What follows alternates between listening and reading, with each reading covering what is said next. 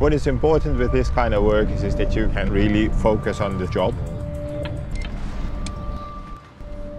But if you have any doubts, then it is not possible to do these kind of things. That you hang on ropes, being at heights, being exposed. I'm Dirk Zwier. I'm working for ActSafe as a training and application manager, responsible on the one hand for training, on the other hand for developing how to use the power ascender, and also to test it in all kinds of different circumstances.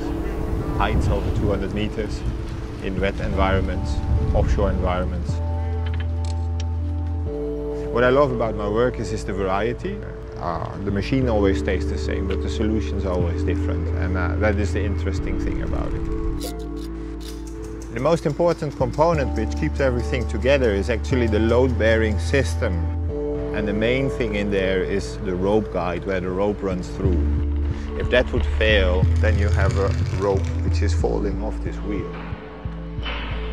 There's a lot of vibration in these machines because of the running components in there. And these washers are designed for that they keep in position.